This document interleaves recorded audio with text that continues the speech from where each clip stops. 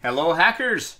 Welcome to yet another video in the Exploitation Scenarios module. We're going to talk about JIT spraying at a high level. Of course, you will have to JIT spray in this module, which will be super exciting.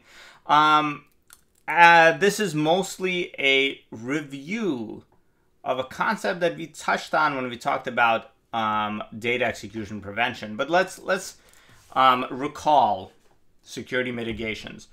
In the shellcode module, we talked about data execution prevention, which prevents the execution of injected shellcode by making, for example, the stack not executable.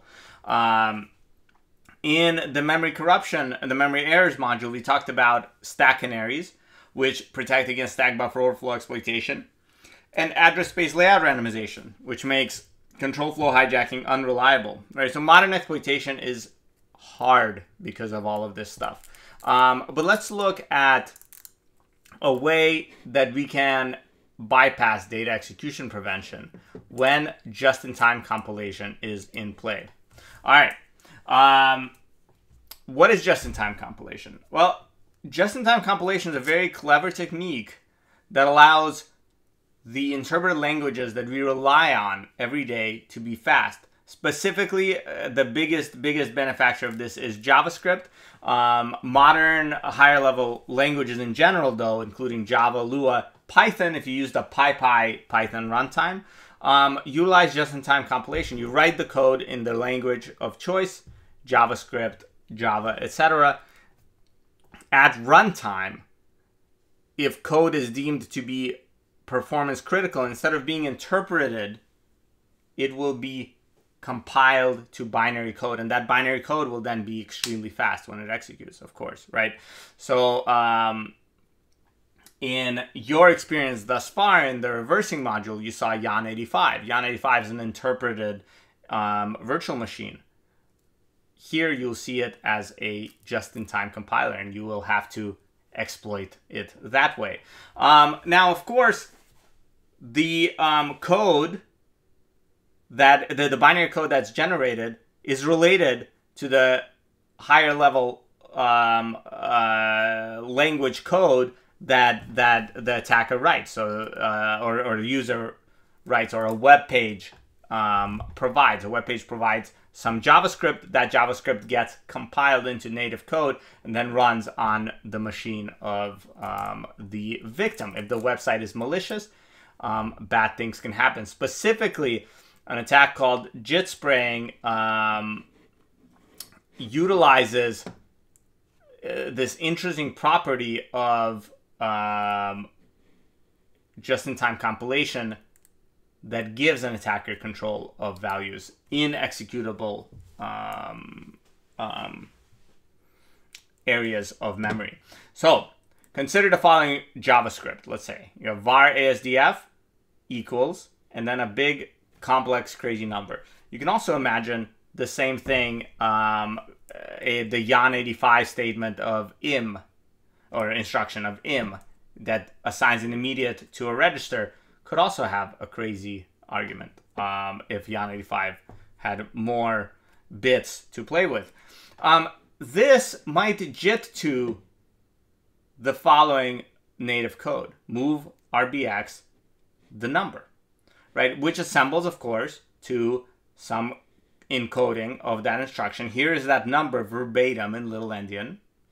And here is that 48, that's the H that says, hey, this is a 64-bit instruction. BA means move an immediate into RDX. Single byte opcode, and then here's the operand. All right, but what if there was another vulnerability that messed with the instruction pointer? With how it was calculated to jump in. And then, of course, this other vulnerability might be a memory corruption, overflowing 1 byte of the instruction pointer. A lot of potential different ways that can happen. But what if we jump not to the beginning of the instruction, but we jump 2 bytes in? If we jump 2 bytes in, we start executing right here, as if this was the beginning of the instruction. If we disassemble this code, it was carefully crafted to disassemble to an exit system call.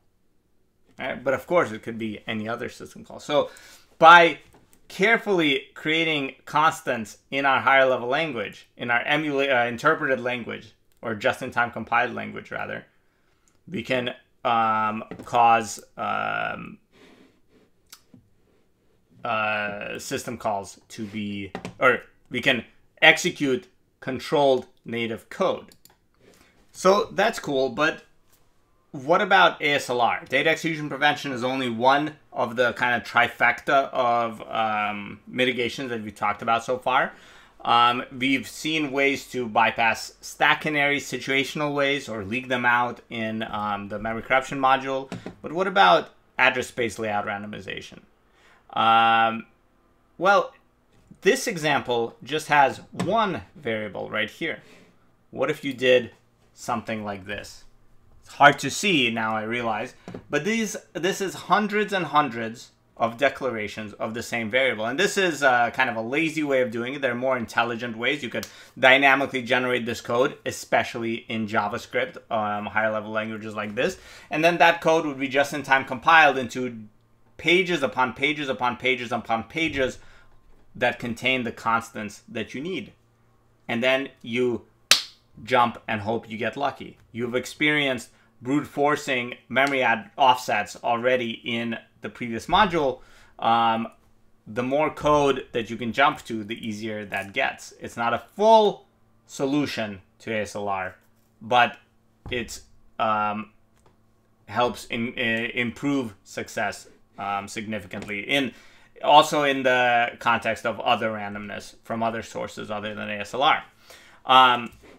So that is JIT spraying. It's a powerful technique and remains a usable attack vector in a lot of situations to this day, especially as JITs proliferate. There are just-in-time compilers, like I said, for JavaScript, Java, Python, Lua, and they're all different. They're all based on different code bases, of course, with a lot of the same bugs.